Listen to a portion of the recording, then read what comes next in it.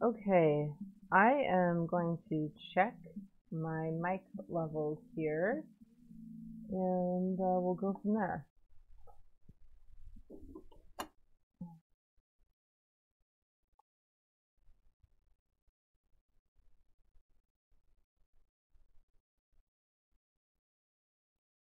Okay, I am going to check my mic levels. All right, that all sounds good, I think.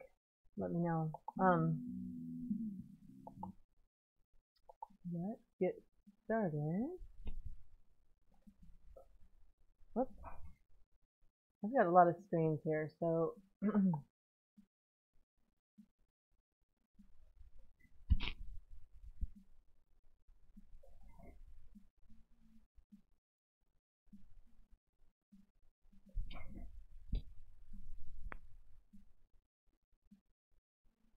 okay. So I got a face camera today, which is a little disconcerting, but good morning, good afternoon. We are making a t-shirt today. I'm wearing my t-shirt. Um,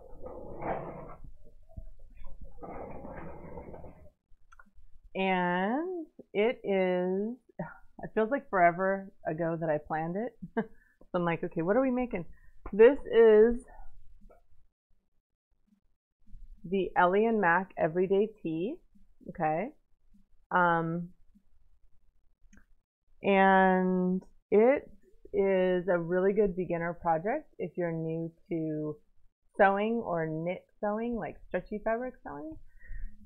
And I'm also going to talk a little bit about grading, like if you're someone who, when you buy a shirt, it's like if it fits at the waist and the hip, it's too tight on the bust, or if it, it fits the bust, but it's too tight on the hips, that kind of a thing. Like if you've had that experience, um, sewing for yourself gives you the opportunity to really adjust your patterns so that they fit properly. And this particular t-shirt is probably the easiest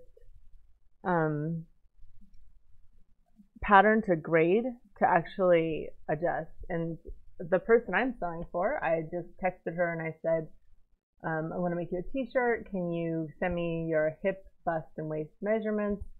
And it was kind of cool because she's totally, I wrote down her measurements. She's totally a candidate for grading. So I'm going to show you how to do that. And the last thing I'll say about grading is it's actually pretty complex for a lot of garments, but this is pretty much the simplest garment to do that with. So we're going to do a little lesson in grading. And I'm going to go over the pattern a little bit and tell you kind of why I picked it. So let's get started with that. And I only do this stream once a month, so I'm not, my keyboard shortcuts are a little rusty. So let's see if I can figure it out. There we go. Okay, yeah. So,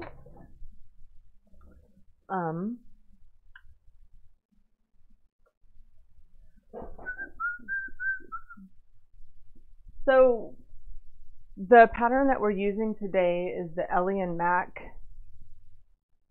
Everyday Tee, and I picked it because their patterns have a pretty good size range, and it's also an example of one of those PDF companies who they really give you like a ton of information in the pattern, and like they're almost telling you, if you had never sewn before in your life, you could supposedly pick up this pattern and do it. Okay, I'm just moving my camera out of the way.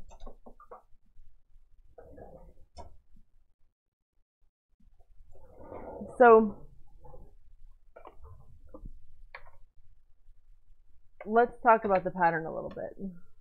So sizes XXS to 5XL, and a fitted and loose fit style. So they kind of have a drawing here of a fitted style versus loose. And even more illustratively, there are a bunch of photos in the back of the pattern, which I'm seeing my partner did not print out. So you can see, oh, there we go, there's an example. You can see kind of a fitted style versus a relaxed style. And I'm making the fitted style today. The pattern comes with just two totally separate patterns for fitted versus relaxed. And what does the size range XXS to 5XL mean? So that means that this pattern will fit someone who has a bust that is 29 inches up to 60 inches. That's a pretty good size range. And a hip that is 33 inches up to 63. So this is just a simple dolman t-shirt with a back center seam. And there's a bunch of them out there, but I try to pick a pattern with a pretty good size range when I do my little classes here. Okay. So I had mentioned the back center seam, which is really interesting because I'm not sure why it's included because it's not a curved seam. But if you did want to do some fitting through additional fitting through the waist and the upper back, you could. So you'll look at the pattern and it's got just tons and tons of, it tells you how to measure, it gives you a sewing glossary, supply list, fabric requirements, stretching guides. It's massive. And then you have all of the pattern, the actual pattern pieces you can print out. I printed out the print shop style, which I'll be showing you in a minute. And probably the next thing to say, you need a good 4-way stretch. You need a fabric that stretches both directions. And we've covered 4-way versus 2-way stretch many times in this series. So if you don't know what that is by now, you need to pause this video and you need to read this pattern thoroughly. Okay, this is showing you how to measure. But again, for a t-shirt, a lot of times you just need the full bust, the waist, and the full hip measurement. Okay, so sewing glossary. I mean, this is the part where you can test your stretch. This is on page 8. I'm using a super stretchy sweater knit for mine. And here's your fabric requirements. So I am basically making a 3XL, which means that I needed 2 yards. Okay. And like I said, it looks like my partner didn't actually print out the whole pattern, but that's okay because I'm clever and I know how we can get around that. Let me pull up my pattern in here.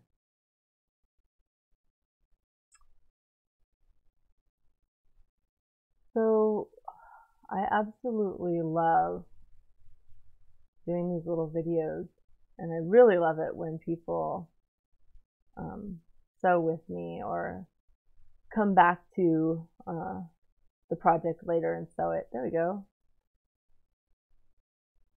But it's always funny because I'm always it's a month in between streaming classes, and so then it's like I lose my adept, flipping between all of these little screens. So here's the pattern. You can see it. You've got your own copy, of course. So we're at this stage where it's, oh my gosh, this is printing and taping. There you've printed out a million little pieces of paper and you tape them together. This is why I use the print shop copy. I am not a print and tape person. Okay, so we're starting to get to the sewing part. So I'm going to do the cutting now. There we go. So here's what I'm talking about with grading sizes. So can you see that person? Okay. So this is the person I'm sewing for. She has a 46-inch chest, a 37-inch waist, and a 48-inch hip. Okay? And what I did was I went to that table, the size range table, and I just wrote the sizes that she is. So her bust puts her in the 2XL size range, her waist puts her in the XL size range, and her hip puts her in the 3XL. So just write that down. So let's write down your bust, waist, and hip, and then right next to it, just like I've done, write down what size that would stick you in. And if this is sort of terrifying and confusing, if you're already intimidated, just do the size that corresponds to your largest measurement. So if you're like a large busted gal and you've got a bust that's in the 2XL range and your waist and your hip is in the 1X range, we're going to make a 2XL. But if you want to learn a little grading, go ahead and write on the table like I've done. And then let's get our pattern out. So you'll pretty much instantly see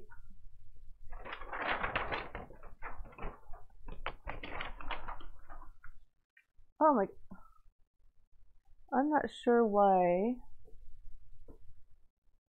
Huh.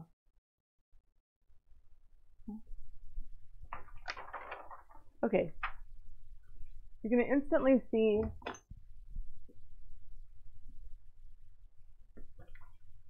this is the fitted, the fitted version, and it comes with a front that we're cutting on the fold, a back that we're cutting not on the fold. Again, I said there was a seam there. And it comes with a neckband. I'm going to get a nice bright colored Sharpie for this next part.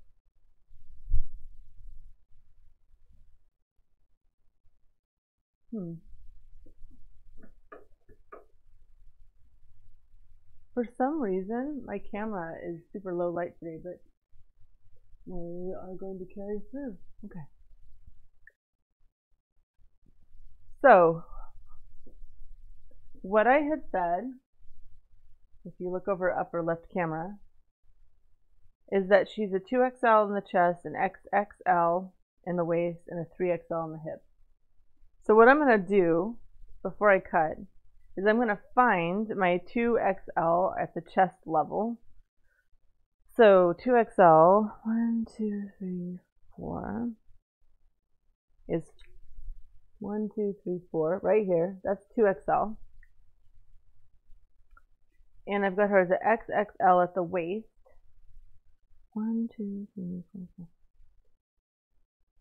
Okay, so, and we're kind of guessing where the waist is here, and that's totally okay.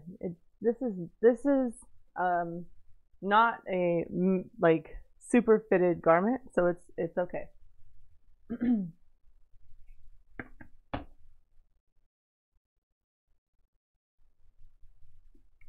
And then we've got a 3XL at her hip.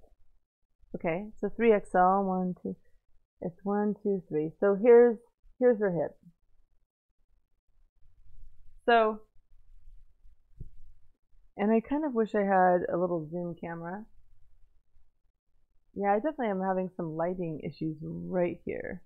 But so what that means is that you just draw a curved line in between those points. So what's going to be nice about this finished garment is it will not, like for her, she's probably used to things that are really sort of baggy at the waist or too tight at the hip. And this shirt will actually fit her shape, and she'll notice, even though it's not a major difference. Okay, so now I'm going to do the same thing for the back piece. So that's 1, 2, 3, 4.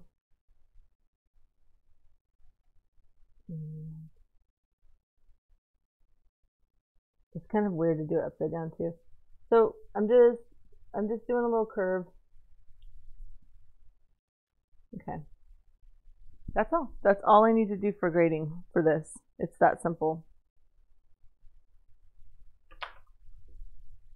Okay.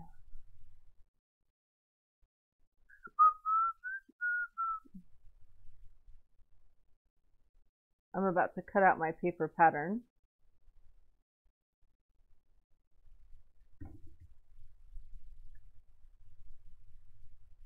And I will be right back to do that.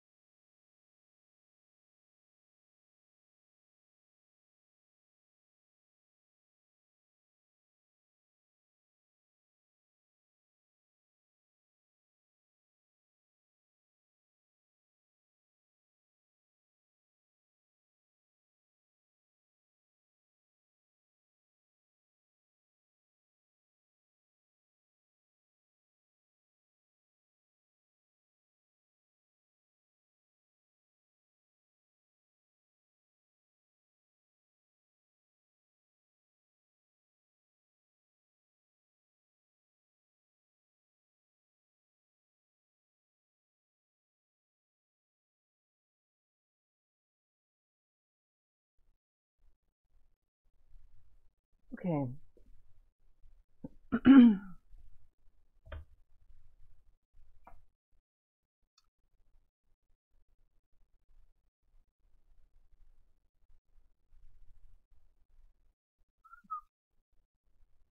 So now I'm going to cut out my paper pattern. Only 3 pieces, front, back. Just draw a curved line in between. Okay. And why is this coming on? Only 3 pieces, front, back.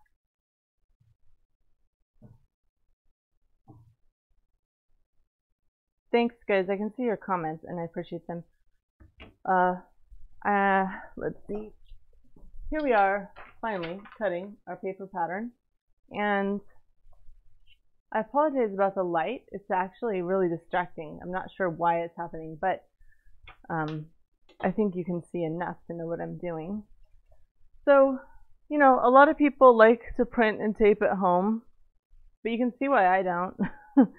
It costs me between $2 and $5 to print this this pattern out, and like just on one sheet, and the amount of time it would take me to print and tape all of that, plus the fact that it's, in my view, you know, rather wasteful, and my time is worth more than $5 for, I don't even know how much time it would take me to do this whole thing.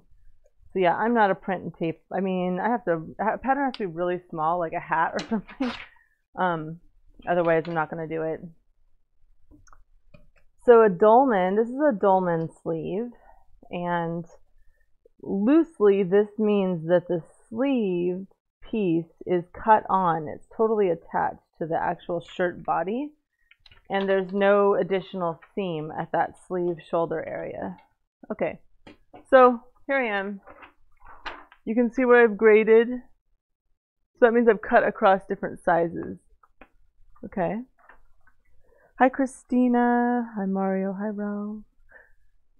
And a dolman is kind of like the simplest type of shirt that you can possibly make, especially a dolman that is made from a knit like this is. So I am just whipping this out here, and I'm making sure that I'm cutting the, so again, her bust was at the 2XL, so that means that up here for the sleeve area, I am cutting the 2XL size, and that's the 4th line in. So it can be kind of confusing, the concept of grading. It gets less confusing the more you do it, and you start to kind of get fluent and understand all sorts of cool things that you can do with grading. Okay.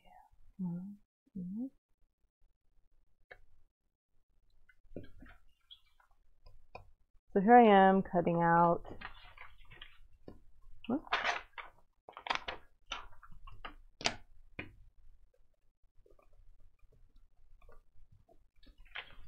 There's my back. It's kind of a nice curvy shape, isn't it? Because people are curvy. The body positivity movement is super irritating. Mario, you're asking about my printer. So actually, this pattern was just printed here in Aberdeen at Staples for $5. The whole thing. We emailed it to them, they printed it, we picked it up. Easy. But I actually normally use PDF plotting, which is pdfplotting.com, and it's a little tricky. You actually bundle up all of your different patterns, but I'll tell you, I have printed, I mean, like, lots of patterns, you know, a dozen at a time, different sizes, all of that, for $20. It ends up being a couple bucks a pattern. It's awesome. But yeah, so I've got my back and my front and my neckband. That's like literally all we needed to cut out for this t-shirt, okay? Super, super simple.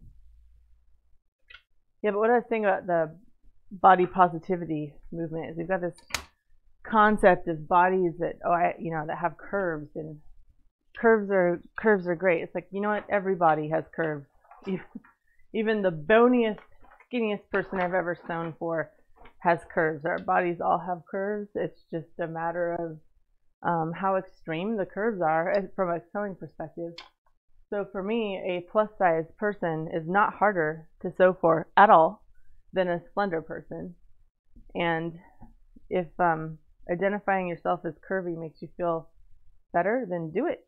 But unfortunately, there seems to be this idea comes with it that women that aren't curvy are somehow less desirable or less of a woman, and that is just so much bullshit. So there's my little social political rant of the day. Okay, I am sewing with, and hello Astrid, I am sewing with a incredibly annoying, very lightweight, very pretty, very silky soft sweater knit. Okay, so as quick as it was for us to grade and cut out the pattern, this is the part that's going to take just a minute to really kind of straighten out this knit. So you'll see in patterns, they'll tell you to like lay out the entire yardage folded in half. But I have found with knits, it's better to lay it and cut one piece at a time. I feel like I just get a better result on the grain. So this is like probably the most annoying knit I've sewn with so far on this little channel I've got here. But nevertheless, it's not that hard to this is where I wish I had some kind of like GoPro camera so I could really get up close to this grain and really show you exactly where that grain line is. So I've kind of guessed at how wide I need to fold that over. Oh, I almost made it. The front. And when you have a large yardage like this, you want to make sure it's all being supported by the table. You don't want any hanging off the table because it will distort the fabric and then you won't get a nice symmetrical cut. So this is a shirt I'm making just as a gift for a friend because I knew I was going to, look, now it's too big. So I'll use the back piece. Okay. That's just going to bother me too much and I'm going to have to fix it.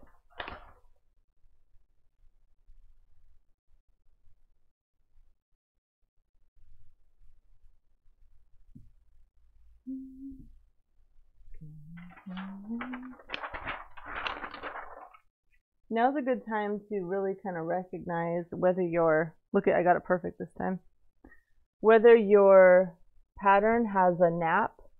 In other words, whether it looks different upside down from itself. And if it doesn't, you have more options for cutting, which I'll demonstrate in a second here. Okay, so there I've got my back. And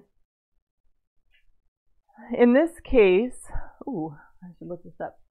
Let's look up what our seam allowance is real quick.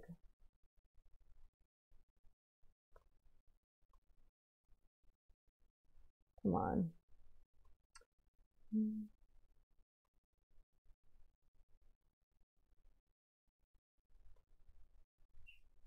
I'm not finding it.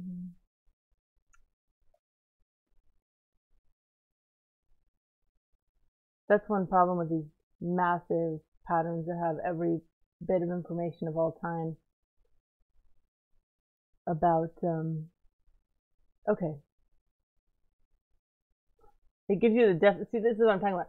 It gives you the definition of the seam allowance, but I'm like, okay, what is the seam allowance for this pattern?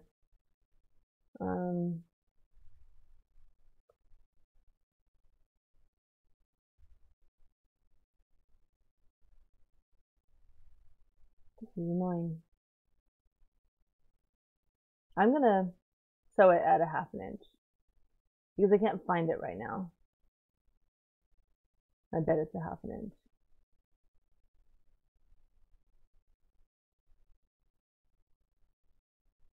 Okay, well, too bad for me.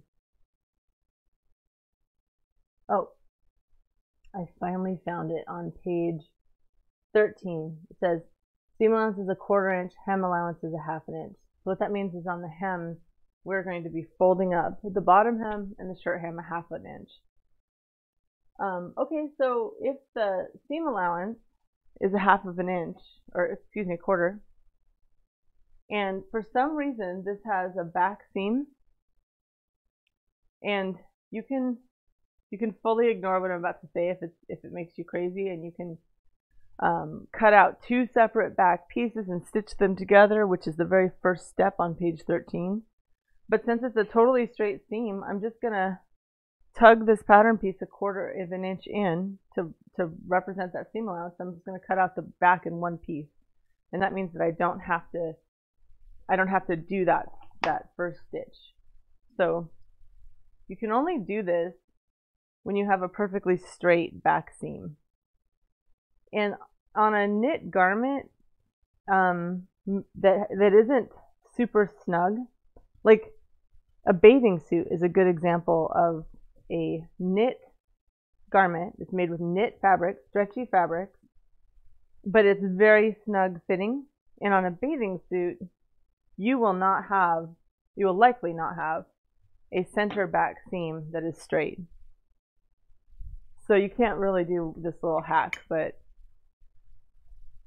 this is the kind of, even the fitted version of this shirt is a little bit loose fitting. Hello, Janae, Andrea, Tracy. I know people are popping in and out, so by the time I say hi, they might be gone, but okay. Now I've got this scrap, and see, I'm not good with the camera. This is a good thing to keep to test. Let's chuck it over there by my sewing machine to test your stitches. Okay. And then this is something I almost always do at necklines. Right here, I am going to make this tiny, and I mean 1/8 of an inch notch to mark the center back. Okay. So it's right, I mean, we're small. If you're not confident that you can cut such a small notch, then you need to use chalk or thread or something else. Okay, so that was my back piece. And I'm going to put this paper pattern piece aside. And now I've got the front. So here's what I was talking about with the nap. This remaining leg of my yardage, it is not wide enough to cut her front. It's just not going to be wide enough, okay? But what I can do, if there isn't a nap, if the fabric is essentially the same, right side up or upside down, I can fold it. This is like a yardage saving thing. I can fold it, seam allowance to, or I'm sorry, selvage to selvage, and that's sort of the best thing you can do for the yardage for the fabric. I have enough fabric to make at least one more of these shirts. So again, now I'm sitting there messing around, dicking around. Oh, no, I can't do that. Sorry. So I can do that only if I have a seam in the center front. So actually that is why this pattern had a seam in the center back, so that your first time you would have cut actually the front of the shirt, and the second time you could, if you wanted to, fold that over and cut the back and leave that seam. But that's okay. We're just going to cut the front exactly the same as we cut the back. So sorry for the misdirection. some of y'all were like, I didn't know what you're saying at any point during that. So that's all right. And by the way, saving yardage, like being really exacting and not wasting yardage, that comes with time. Because how many times have I made mistakes, like thought I was being clever and conserving yardage, and I somehow cut my fabric in such a way that I sort of screwed myself out of, and either had to buy more or do some kind of workaround, which is so annoying. So again, like I said, this fabric is, you know, picky. It's like, it doesn't like being helpful. But the same properties that make it kind of difficult to fold and get a super straight grain are the same properties that make it drape really, really nicely, and just sort of flow over the body.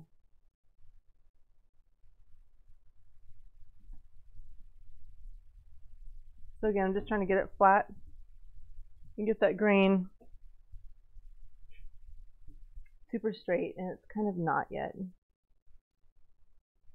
This is like, I watch my husband and kids, they'll help me like fold fabric, and I've watched them over the years get really good at finding the grain with their hands. They don't even know they know how to do it, because it's a delicate process.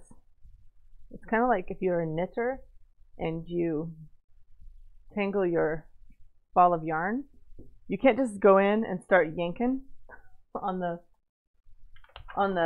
string to untangle it. You have to be very delicate. Okay, I'm going to straighten this just a little more.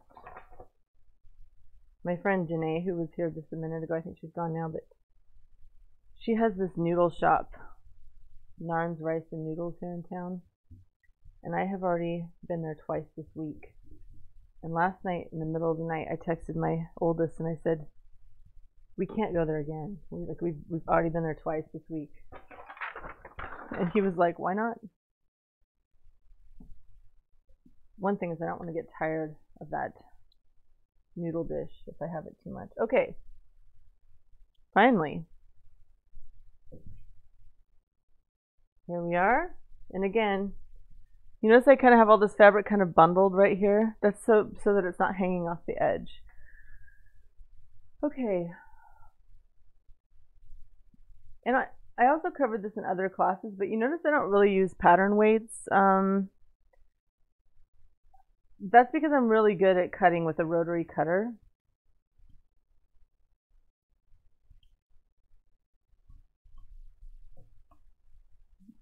Back in the day when my mom was first teaching me how to sew, you not only, like, we would just pin the heck out of it, pin this like really flimsy tissue paper, and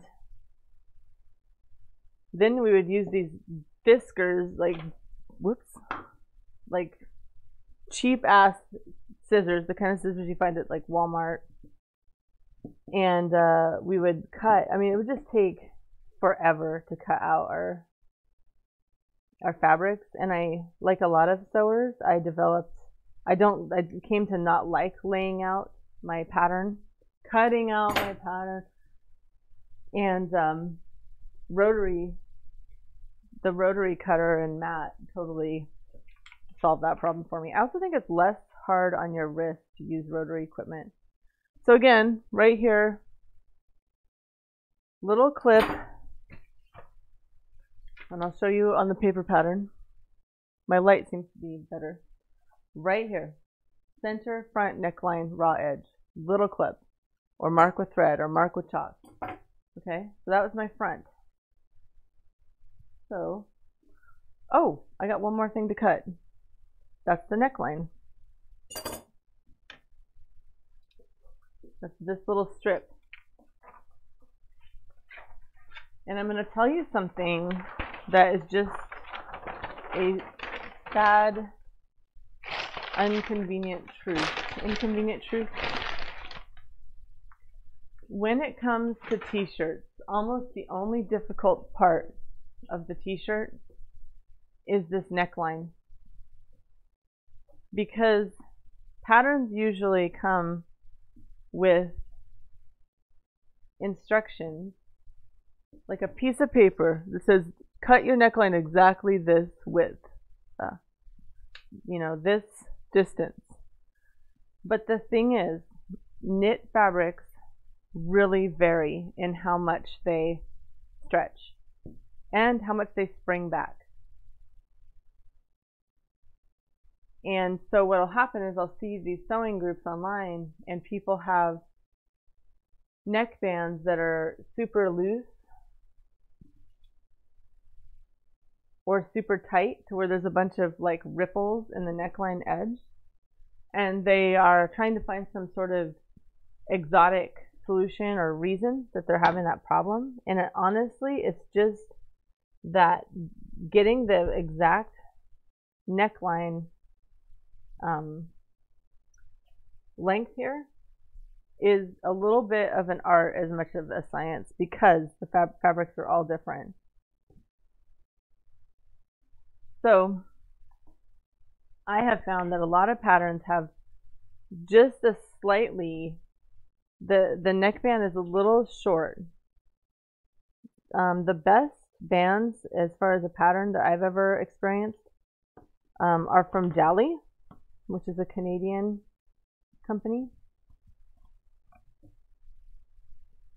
But it's just one of those things where if your neckband, like when we get to the neckband, if it's not feeling right, I'm going to come cut a new one.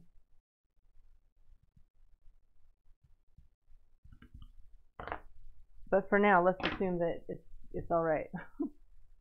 Okay. So there, I've got this fabric, so gross. Okay.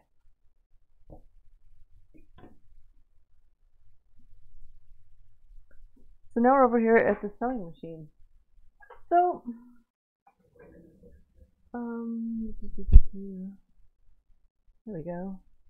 Okay, so here's my neckband I just cut out. Do you know what drives me a little goofy is I have my battery pack for my microphone in a better place today. Guess where it is? Anyway, it's a better place, but I can't see the light to make sure that the mic is on. I have had the mic drop out before. That's some good coffee. Okay. What was I talking about? Oh, let's test our stitches a little bit. The stretchier and sort of drapier the fabric is, which this is fairly drapey, fairly stretchy, the more you might have to mess around a little bit. But I have found for this construction with this, I did a little testing with this fabric, and I have a zigzag stitch. This is going to be my stitch for both construction and for hemming, and I have it at 1.5 millimeters wide zigzag and a 2.5 long. Okay, so I think you should start there too. 1.5 millimeter wide zigzag and a 2.5 millimeter long.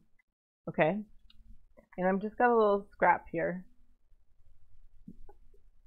And I'm going to demonstrate how to make this shirt without a serger, with just a zigzag. And I'm going to demonstrate how to make it with a serger as your seam finish. So I've got this little zigzag. You can see it here. And that is supposedly, 2.5 millimeters long and 1.5 wide. And it doesn't look quite 1.5 wide because it's going into a knit, and the knit kind of eats the stitch a little. So if I pull on that, it stretches a little, and it doesn't need to stretch a lot because the fabric for the shirt is so stretchy. The seam. So for all of our seams, if you're on a zigzag, I'm going to want you to do two rows. Okay, do you see those 2 rows there? And that's going to make a nice strong seam. And I sewed my first at about 3/8 of an inch instead of 1/4 of an inch. Guess what, you guys? It's okay to do that. Even though the seam allowance is a 1/4 inch, it's okay. So that will be my construction seam. And turn this little tube inside out. That's a strong seam. Oh my gosh, I've got a little leg warmer. I didn't do that on purpose. That's freaking awesome. Okay. I should leave that on. I don't know why that's like tickling me. But my point is, it's a strong seam. Like I'm pulling on it and it's not popping, okay? Okay, so let's go ahead. At this point, I want to tell you I am departing from the pattern, okay? I might take a look at it every now and then. Why did I do that? So I will do that. So it's telling us to stitch your back bodice pieces right side together. So I'm here, I'm on the upper left camera here, and I'm on, I'm so bad at the cameras. I'm on page 13. It says place your back bodice pieces right sides together, pin or clip together, sew, and press the seam open. So if you did cut out your 2 back bodice pieces instead of taking my little shortcut and cutting it out as 1, go ahead and do this. You don't need to press the seam open, but sew your 2 parallel lines there. And then it's going to tell us to sew the shoulder seams together. So I am going to do that. I'm going to do that with my zigzag, okay? So, there we go. Let me move some of this stuff.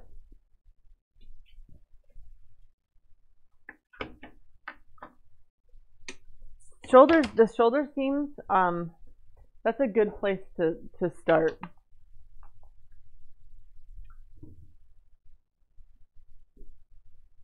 I love my little leg warmer on my finger. Should I wear it on a different finger? I don't know. Okay, so here I'm going to get my pins. And remember, for almost all sewing, you sew. Man, this is a really stretchy, drapey fabric. Okay.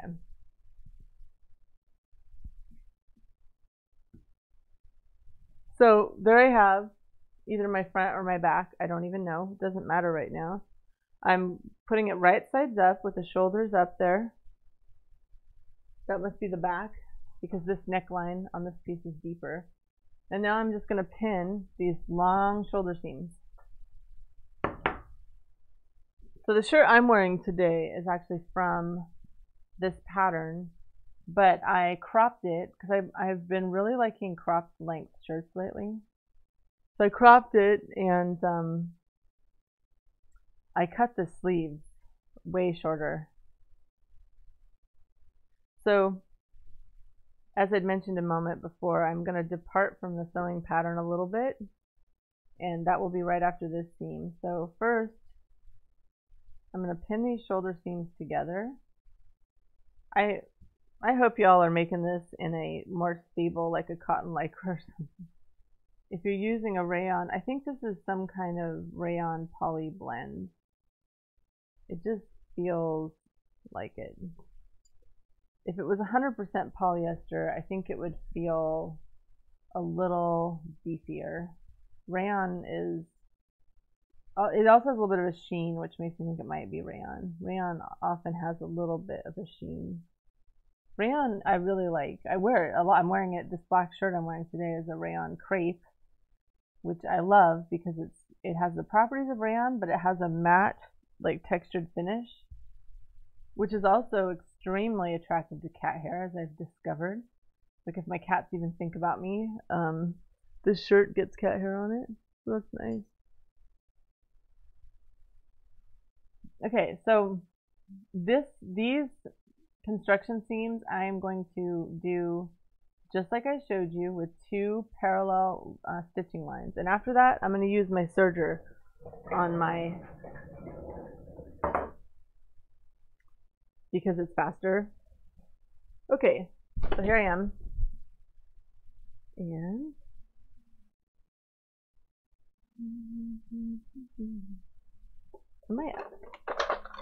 Check my bobbin. My bobbin's at, oh, look. You guys are going to get a little bobbin winding. You're going to watch my shortcut. Yeah. Okay, so last night we went and saw the new Godzilla movie, which my oldest and I are huge Godzilla fans. Like, we've been looking forward to it. I'd avoided every spoiler. And boy, what a mixed bag, because the monsters were almost like surpassed expectations, and the monster fights were also super great, but the plot and the acting was so poor. Like, the plot was bad.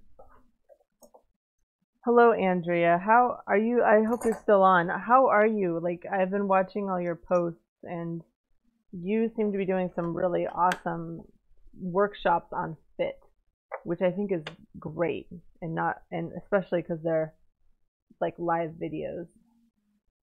I'm talking to my friend Andrea Davis, who has a group called Sew to Fit, and she does a lot of videos and tutorials, and she's got a great community.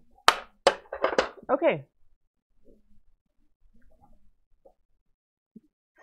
This knit is just drama. Okay, so remember what I said. I said that even though the seam allowance is 1/4 inch, I'm gonna be naughty and I'm gonna sew at 3/8 so that I can get 2 lines of stitching really easily. So I'm just gonna go ahead and sew that first seam right at that 3/8. I really do hope y'all have a nicer knit than this. Like I said, this knit is going to look great on the body, but it's just not that fun to work with. And, you know, to be honest, so the serging that I'm going to do is just for seam finishes today. I'm not doing a construction serge. But this is the kind of fabric where it was meant to be constructed on a serger.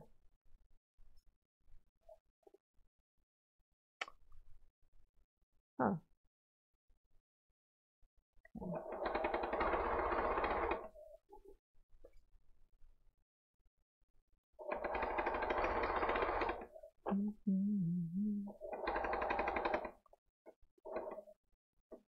Yeah, I'll write a comment here.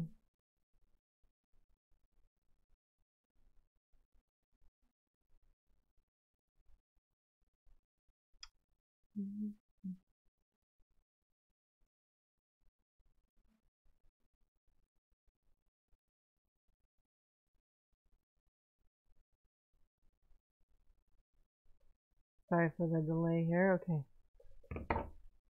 So now, second seam, my friend pointed out a couple lessons ago that I just sew right up next to the next seam, and that works just fine. I think she called it chain stitching, which that's kind of a quilter's term. So I think, of course, now chain stitching to me has to do with making basically jeans. It's a different thing. Or chain stitching is also how you make chenille style artwork and patchwork on those amazing old singers that I'm obsessed with. Okay, so here I am sewing my second shoulder seam.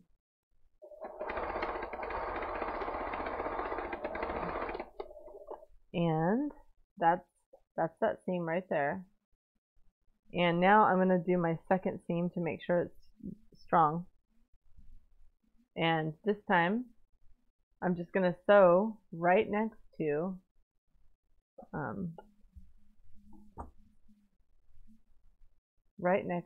that first seam, just 1/8 of an inch over. Okay. And if you're having a really hard time being exact, don't worry, this is how you get better. And the other thing is, the reason that I brought us in to 3/8 of an inch is so that I would have a lot of room, because especially on a stretchy knit like this, you don't want to be sewing your second seam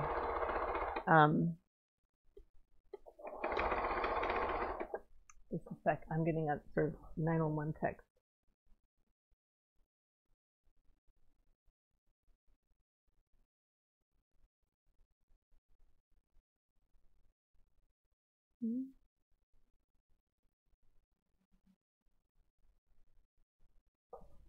Okay. What was I saying? I was saying you can't really sew your second seam right on the edge of the knit. It won't behave well. It won't be fun. So here I am, second seam.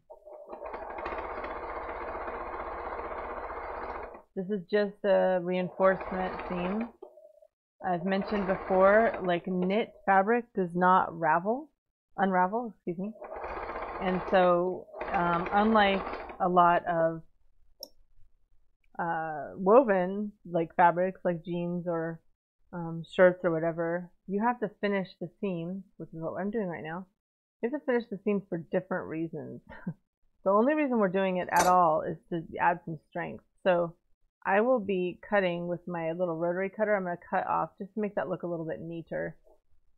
There. Right here. So I've got my little shoulder seams. And you can cut them by scissors if you like. And please do if you're not incredibly skilled with a rotary cutter. But I am, and guess what? I'm gonna brag on camera. I have never cut myself with my rotary cutter. Now that I say that, I'm gonna have some horrific accident. But I'm just telling you. What I'm saying is I've been very, very, very careful, and that has paid off. So if you like, you can take those seams to your ironing board and press them, and I'm actually going to do that. Normally you don't do a lot of pressing when it comes to a knit garment like this, like a t-shirt, but I feel like in this case, especially for that shoulder seam, it's nice. Okay. So you can't see me because I'm over here at my ironing board. So here I go.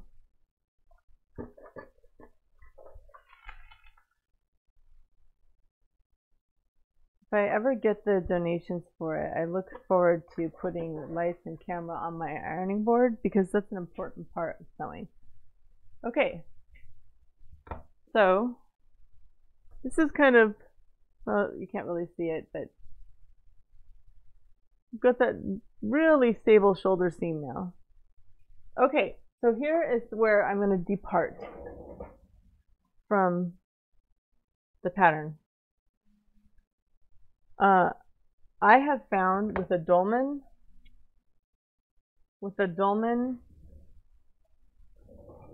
top that there we go. That actually hemming at this point, hemming your sleeve is smarter than sewing the side seam and then hemming. Okay. Oh, then and that is also what the pattern has decided. Okay, great. So it's telling us to actually hem the front and the back and the sleeves and then finally sew the side seams. That's funny. That's exactly what I would do. So I am not departing from the pattern. We are still in alignment. So I'm gonna this just tells you to press up 1/2 inch. I see. They're having you press and then stitch and then hem. That's okay. Well, we're gonna go ahead and hem the sleeves all the way. So we're gonna do this pressing. That's right in the middle of page 14. And before I do that, I'm going to serge those edges. So right here on my little serger. Okay. Because I have found that, and again, this is just serging for the sake of finishing the seam. I have found that when you serge a knit like this, it gives you a more stable edge. If you don't have a serger, you can ignore what I'm saying right now. But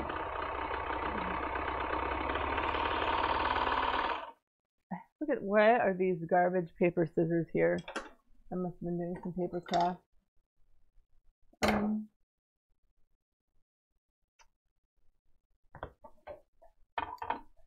It's worth getting a vintage serger. You can find one for like $100 that just, you want to make sure that it runs, but it's really great for neatening your seams. So this is I'm about to stitch and flip that. The pattern is telling us just to flip it and press it. So you can do that, or you can do what I'm about to do. So I'm going to go ahead and serge finish the raw edge of the other seam.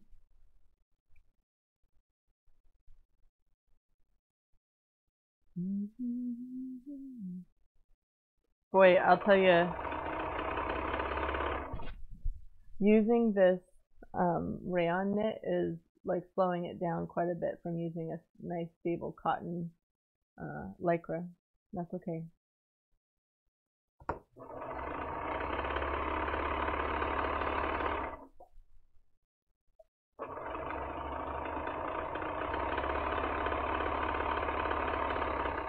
So you can now go ahead and take this to your ironing board and press that seam to the wrong side. Remember, the pattern said 1/2 inch.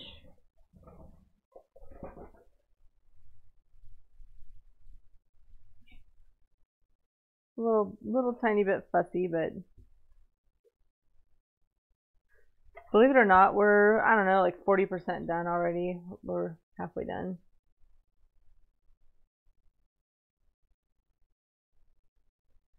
So actually taking your time to press this hem either before or after you stitch is a way to get a really gorgeous looking t-shirt.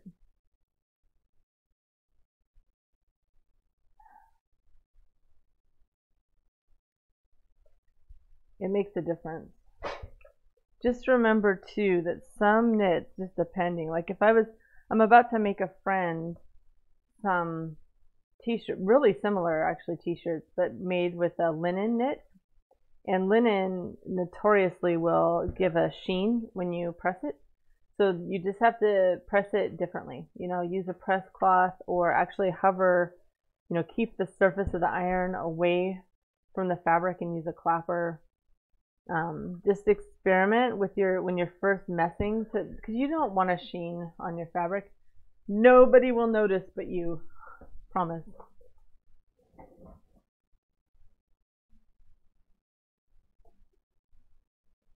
And here we go.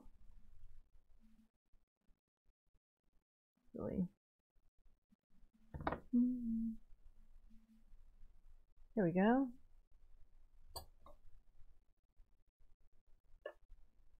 So I've pressed, you notice. And I'm going to go ahead and sew. Ugh, this knit is just giving me drama.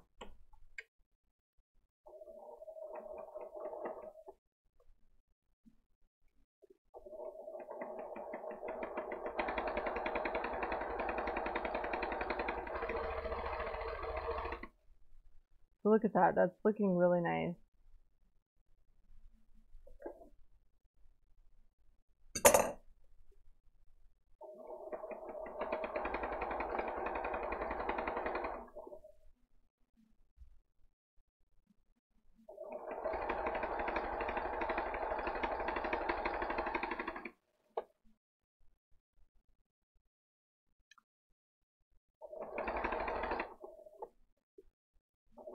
And I'm going to go ahead and I'm going to do the same thing for the bottom of the shirt, for the hem. Let me find my other sleeve. I think that, so traditionally you do hems last. You would be sewing the side seam before you would deliver shirt sleeve hems and the shirt hem. And that's fine, but this pattern is wise to the fact that actually makes it harder to hem, because you have these like curves in that shirt sleeve and that hem seam line, and it makes it a little trickier, and you can get like ripples in your hem. And so that's why we're doing both the pattern and my little hack are doing things kind of out of order. It still will look great.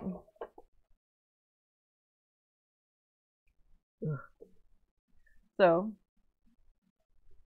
if you're like me and you pick this challenging knit, then you're super irritated. But that's alright.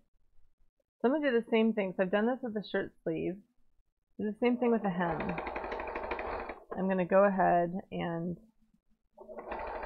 I'm going to serge finish, then fold up the bottom of both the front and the back hem, and then stitch it down, just like I did for the sleeve.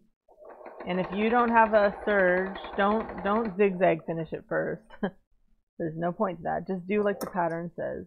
Okay, so here's it already looks good, right? I don't have any ripples in that. If you have a few ripples, just press them in, doesn't matter. But that's the advantage of both my time and experience, but also doing that little press ahead of time. So you've got a nice amount of stretch. Do you see that? So that the shirt sleeves won't feel constricting on your upper arm, but it's a strong stitch. It won't be as strong as our construction seam, so don't yank on it super hard. Okay, so here I go back to my serging.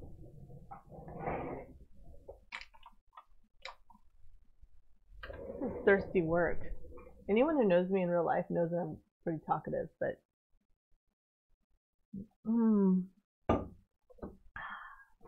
coffee, sweet coffee. Okay, so same thing. Find this bottom edge.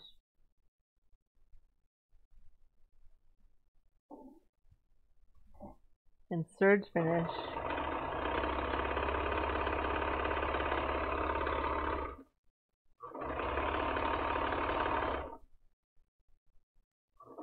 Hey, Pip. My lovely little man. Who is this? Oh, did I bump your head? Yes, you. I'm taking a break. Sewing break. Oh. He's a good boy. You sit on my lap? All right.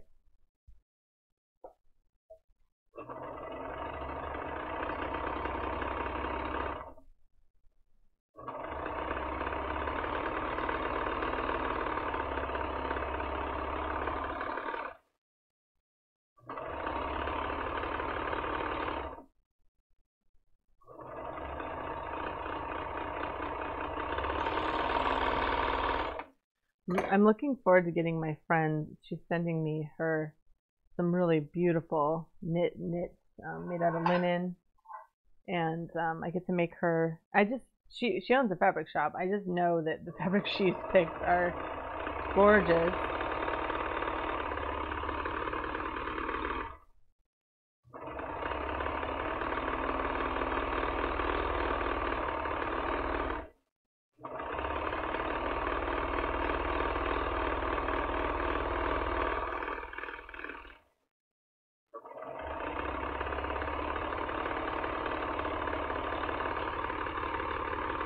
Okay, so back to my pressing board. Hello, Crystal. Hopefully I catch people before they pop back off just to say hi. I know how live videos work, and people pop on and go, oh wait, never mind, I don't care about this, and they pop off. That's totally cool. But I do like to say hi. Okay, here I am pressing up. Oh, yes, this would be nice if I could show you this process, if I had a camera on my ironing board. This pressing before, like the pattern says, pressing first is a great way to get a really nice hem, especially considering this pattern has a curved hem. which is if you don't press it first, you can have all these ripples. Like I see this in sewing groups where people have this ugly hem and they're frustrated and they think that it's their tension or their differential feed or blah blah blah blah. And a lot of times you don't need you need skills, not expensive sewing equipment. You need to know how to handle the fabric. And this pattern is saying, hey, press these, curved hems first. And it's a good advice. So I'm over here, and I'm actually, while I'm at it, I gave my, this is looking great. This is looking great despite the fact that today has been a shit show, to be honest. I've had tech problems that started like yesterday, no, last night, night before last. We had this weird power outage in town, and that set my whole life back. And then I had part of my stove stopped working, and I cook a lot, so I've just been having setback after setback without really time to recover. Although I did make time for Godzilla, because come on. So just finishing up pressing this hem.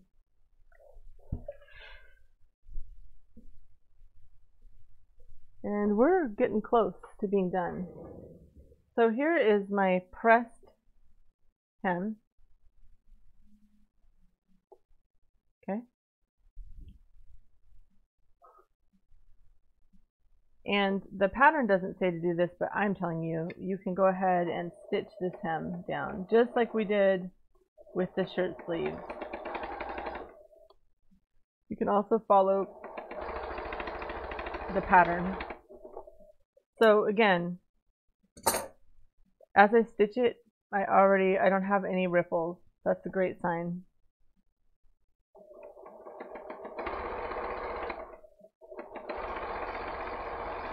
Next month we are making a much, well, it's more lengthy. It's not more complex. We're making a summer, no, is that next month? Let me look. Next month is June. Yes, we're making what I call the sundress, but it's basically it has a fitted bodice with these really beautiful front pleats, and it's sleeveless, and it has a bunch of, actually it's funny, Yulia, I don't know if she's still on, but she popped on for a minute. It's actually from one of her company's pattern lines. So it's a really beautiful, it's got a pleated skirt.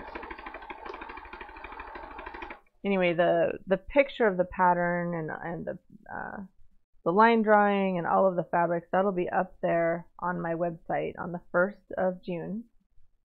And it's a really great, like, I've talked about this before, but a lot of times the beginning sewing class is going to teach you how to make something like a pillowcase, which is cool. In fact, I would love to have more custom pillowcases in my life. But this is a dress. Like, you'll go out and wear this and people will say, that's amazing, where did you buy that? And you'll say, I made it. So yeah, that's what we'll be making next week. And there's a little homework. Like, you're gonna need to find your pattern, print your pattern out. Just a little bit longer of a project.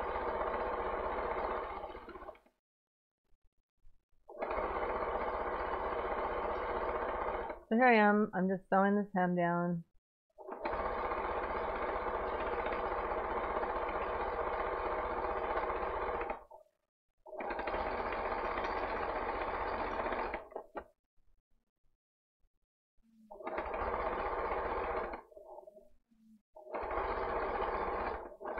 And you'll notice that the sewing machine really pulls the fabric through. I'm not pushing it or even really touching it.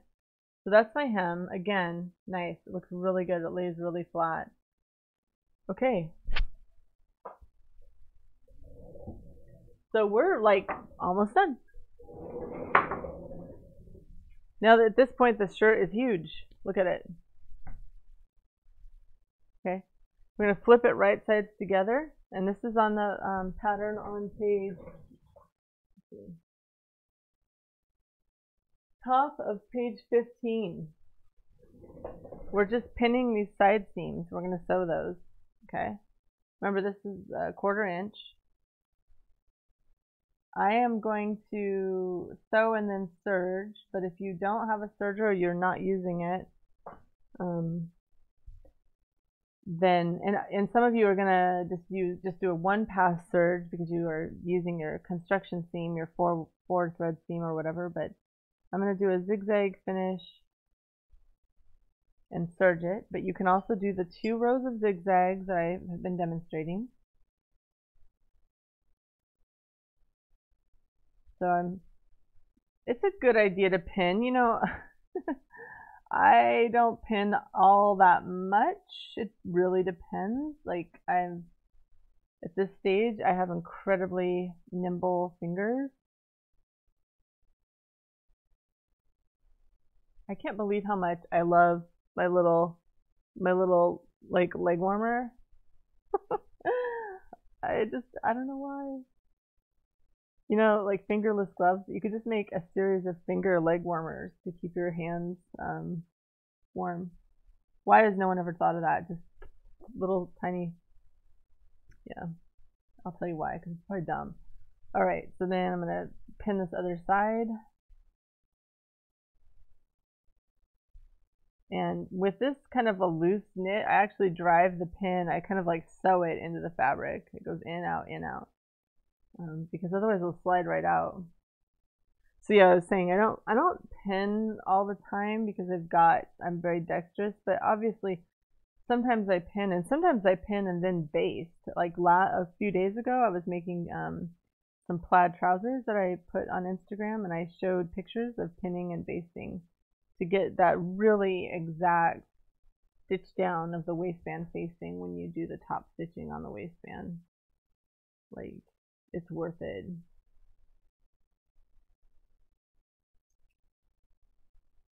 I have a friend coming over tonight. A friend and a client. I'm making her a cosplay. I am looking at the cosplay. You cannot see it on my cameras, but it's over there in the corner, and it's a certain anime character, and I'm so looking forward to it. I've been really enjoying putting it together, and she's a plus size cosplayer, so it's really cool to be able to support and help her create her vision. The cosplay consists of lots of pieces, and she bought a few, and then I'm making her a custom part of it, and so that's cool. That's what I get to do. And I also today get to make a satin belt that goes with a dress that I sold, and I get to ship that to a friend of mine in the Tacoma area.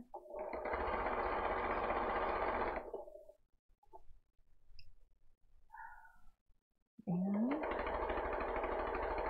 my kid wants me to take him out to get some Chinese food today, so we'll hopefully get to do that. I'll get to do that if people put money in my tip jar. Okay, so I've got my side seam. So look, this is looking great. Like, this is that shoulder seam with the 2 zigzag stitches. This is our nice flat, like, oh, this looks great. Our nice flat hem, and now we get to do this. I don't know why I'm not just making myself t-shirts constantly. I'll tell you why, because I tend to buy very, very lovely and expensive fabrics. So right now I'm focusing on working. Yeah, so here's your, so if you don't have a serger, go ahead and stitch your second seam and trim it down and press it.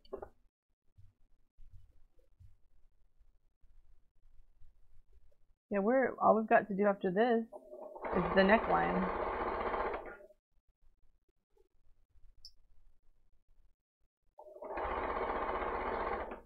Oh, I just realized I might be able to mess around with my face cam and show you guys the finished shirt on my little dressmaker doll. I think that'll be cool.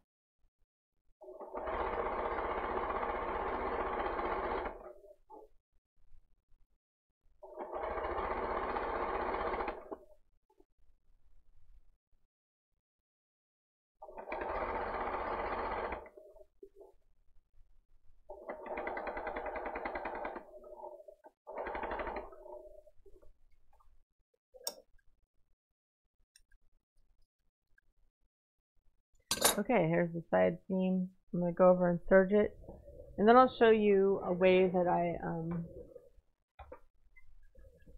here's my little serger. I'm going to show you a way that I tidy up my serge seams.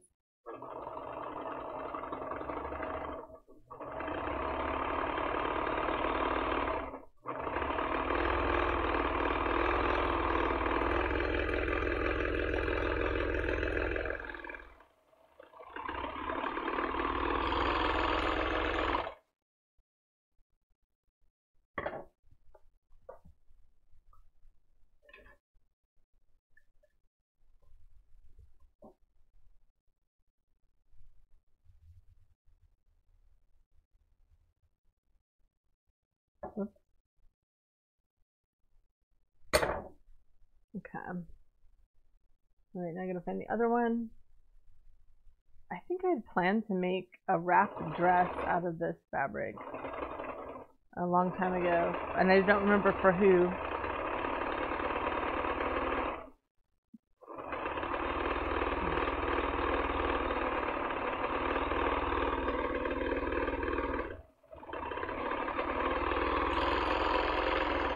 Okay, so here's my serge that I just finished, and I am going to take a blunt needle. I think this is sometimes called a darning needle, but I'm somehow missing that memory. So I'm going to take my darning needle and I'm going to pass it into that actual serge channel, just like that. See? And then I'm going to take my little serge tail that I just stitched, thread it through the eye, and pull it in, and very carefully clip. And that basically hides and tidies the end of that seam.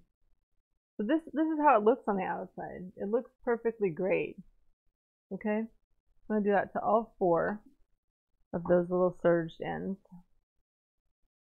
This is basically, I've been making a lot of dolman. Let's try to do it on camera, although it's less convenient. I've been making a lot of dolman t-shirts for myself and for clients lately. Like I just posted one yesterday that had the Kenji characters for Godzilla on it. I did my first screen printing project. Yay! And oh wait, that wasn't a dolman though. That was a standard set-in sleeve. But anyway, I've been making a lot of t-shirts, and it's really fun to start to get the exact fit.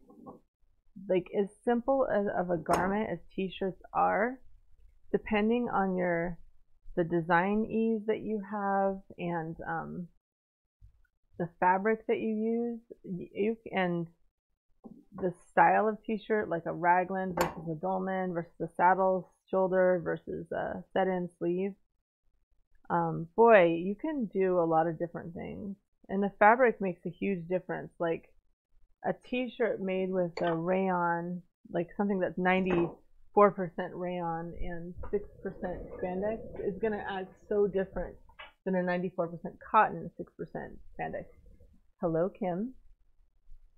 I've made Kim a couple t-shirts.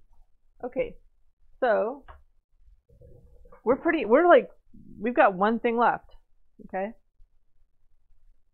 so here's my t-shirt so far. This was the point where you finally can really tell where the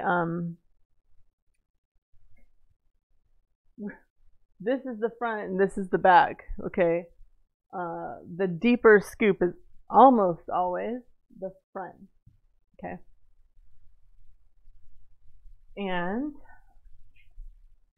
I'm coming over here for a moment to get my little dressmaker doll stripped down, because I'm going to put the shirt on her and take some photos.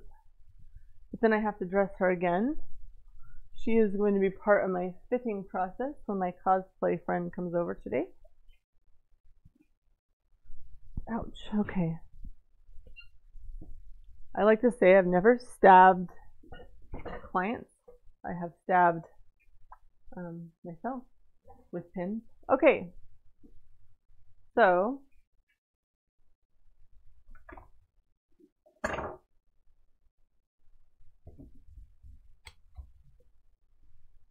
what's left?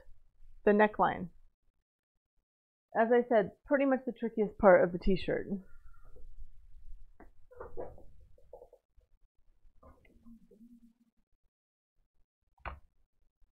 Okay, so first, I have a vibe that I might have to recut a longer. We'll just see. So first, you're going to sew the short ends of the neckline piece together. And I'm going to use a tiny bit of stabilizer. I think I've used this in class before. This is a stabilizer that will dissolve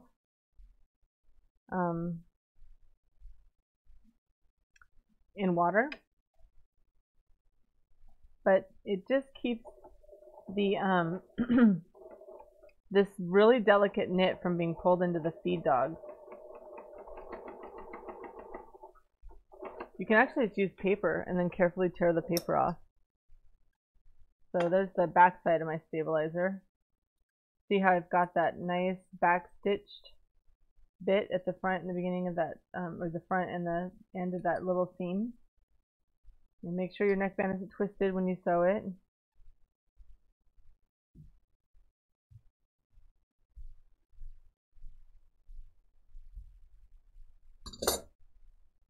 We were also watched a little bit of Captain Marvel again last night, which I thought is great, actually. Okay, so there's my little neckband seam. And then go ahead and just gently, we're going to mark the center of that neckband. You can also do that when you cut. And I am talking the world's tiniest clip, okay? If you aren't positive you have to have right scissors and all that, you can do a tiny clip, then you need to use a pen. I'll do both. So there's my little clip. It's so small. But you want to know where that center of that neckband is. I already lost it. Oh, there it is. So let me just put a little blue mark there, okay?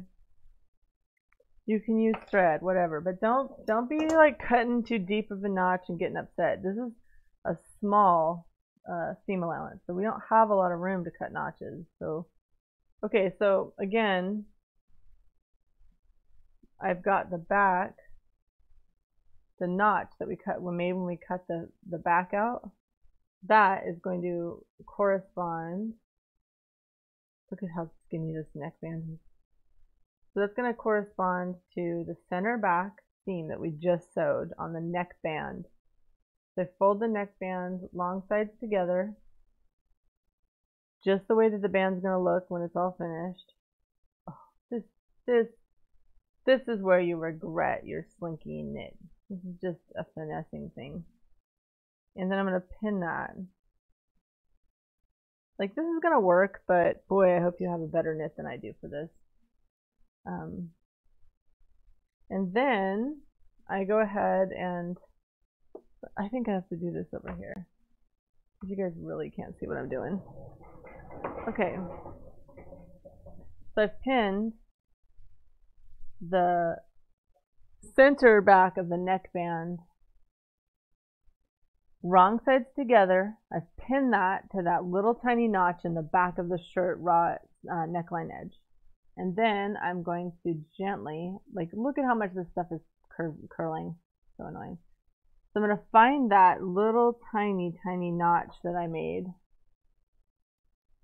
There it is. a little blue dot. I'm going to fold that together. Again, some knits are going to be less tricky than this one. So I fold that together, and then I find the front notch or thread mark or chalk or whatever, and I'm going to pin. And again,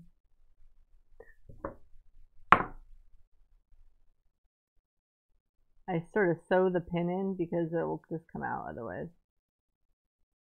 So this is finesse here for sure, but this is our last thing we have to do on this t-shirt, so suck it up. So then I evenly distribute the rest of the neckband on the neckline. And again, this takes some finesse, like, and of course I flipped it. This takes time. Some people mark their neckband in quarters, and then they mark the neckline in quarters. That can be a little bit tricky. Like, if you're gonna do that, I recommend you actually measure the pattern and do that, and do it on the pattern as you're cutting out. I haven't found it too necessary to do that. I just take the time to make sure that the tension, because the neck line, the shirt body, is going to have more fabric. The point of the neckband is not just to finish the seam, but to gently gather the shirt so that it lays close to the body and it doesn't gap. So, and again, like literally yesterday I made a shirt in cotton, and it was just, I was already done. Like, this is taking so much longer because of this fussy knit. But take your time here, okay? Because you don't want to sew the neckband to the shirt and have it kind of like puckered looking and gathered looking in some spots. I am thankful to see that it looks like this neckband is the right length for the neckline. Again, sometimes it's not, and only kind of experience will tell you that. Okay, this is good enough. Okay.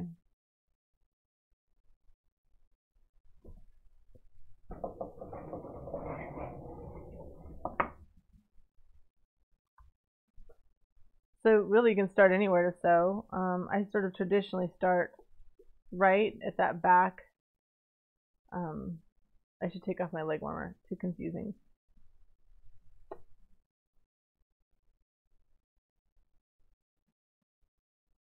Okay. So I'm going to go ahead and start at the center back.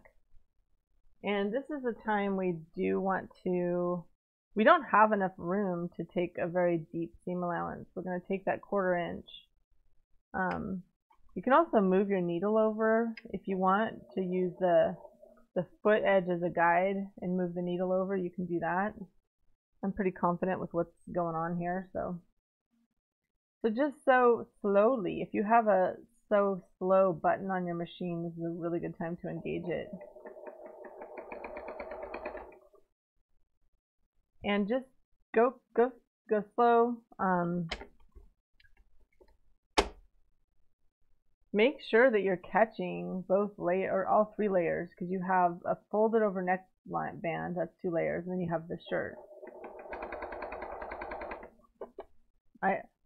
As fussy as this is, it makes such a delicate, beautiful neckline.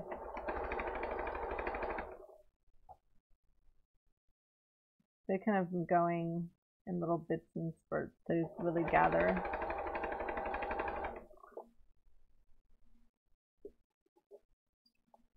Hello, Kathy West.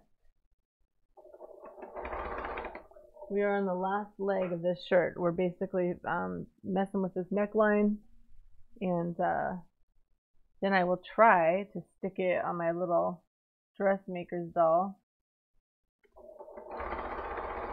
You can see it, and I'll post a picture on Instagram in just a few minutes of not only the shirt, but like I'll get some close-ups of the details. Yeah, so this, I have been experimenting, like this is a great example of the different types of t-shirts. I don't like a scoop neck. I like more of a boat neck on me for my personal use. And so, you know, adjusting that neckline is a just awesome playground of things you can do differently. So when you, obviously when you make a deeper or more shallow neckline, you've got to adjust your neckband length. And there's tutorials as to how to do that. I actually have, on my website, I have the Timmel knits. This is a Canadian pattern and, I think they sold patterns and fabrics. And anyway, they hand drew a bunch of lessons for how to sew with knit fabrics. And that's kind of, that and the Stretch and Sew book helped me out so much when I was first sewing knits. And I asked permission when they closed down their website, and they said yes. And so I've actually rehosted those files on my own blog. Hi, Chelsea. Okay, we're just about done. So stitching this together here. Yeah, and this was a case where the neckband was definitely long enough for the neckline. Great.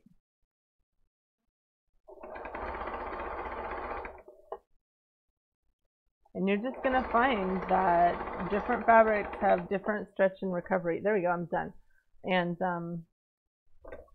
so you could sew your second line of stitching here if you want. I'm going to serve it to finish it. You could probably just leave it without, but I have found over time that stabilizing with a second row of, so look, this actually looks, wait, did I screw it up? No. This looks pretty good. Actually, this looks great. Really, really pretty. So, very delicate little band. We're done with the shirt as soon as I stitch that or finish that seam. Okay. All right.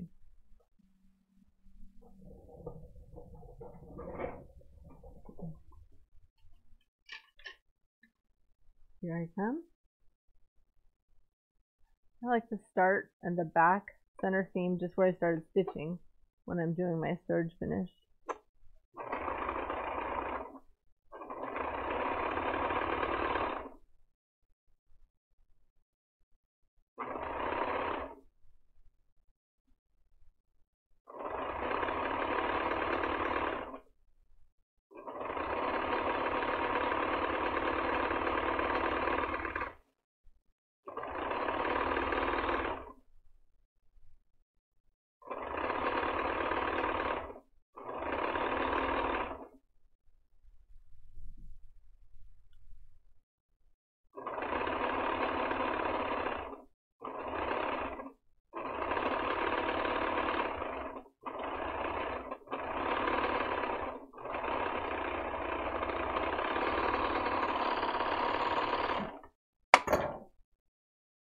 That's that tail that I'm going to thread through just like I showed you. Hi Chelsea, I don't know if you're still on, but hello. It's awesome to see you. I've been reading your Facebook posts. Good stuff. Okay. And let's see, there we go. So we can press the neckline again. I think pressing the neckline where you don't actually let the iron touch the fabric is the best plan. You want to just give it a little steam to encourage it to relax into shape. And it's funny because I have seen people say don't ever press a neckline. It's just, I found that a little steam is a good thing. All right, this is quite a loose like shirt. And if you'd made it in a more stable knit, it would be less loose. So here it is, all finished. Curvy fit, as they say in the parlance of the times. And I'm going to pop it on my little dressmaker's doll and post some photos today. So you can kind of see up close the final effect. Oh, it's beautiful. This is very pretty. Okay, so let's see if I can get the camera on it properly. Which one is the camera? Okay.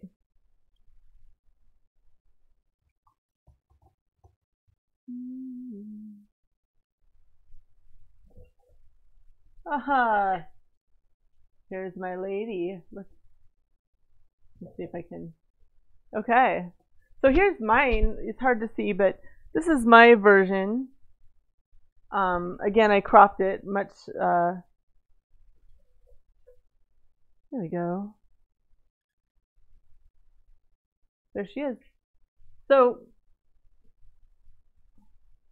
again, like the same properties that you heard me bitching about the entire time I was sewing this are the same properties that make it drape really beautifully, whereas something like I posted yesterday in cotton is going to have just a little bit more body, and even with the same exact pattern it will look pretty different.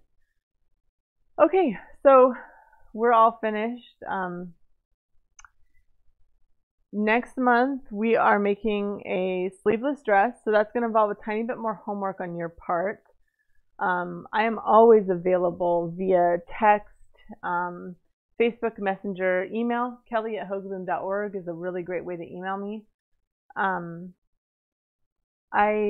I really encourage you, if you're going to sew with me, to do the homework first, because if you show up and you haven't collected your proper materials, read through the pattern, a lot of times you get lost and you fall behind, and then you can get discouraged and stop sewing. So you want to make sure that your machine is tuned up and can sew a balanced zigzag. You want to have read through your pattern, have assembled all of your materials, and pre-treated your fabrics if necessary. So that's it for today. Thank you guys so much for joining me, and I'm going to monitor this stream if there's any questions, but just the squeaky wheel gets the grease. So if you have questions and I haven't answered them, please just hassle me again, because sometimes I just don't see your question, or it slips through, or I see it and then I forget it. So do not ever feel bad pestering me, okay? Have a great Friday, you guys. All right.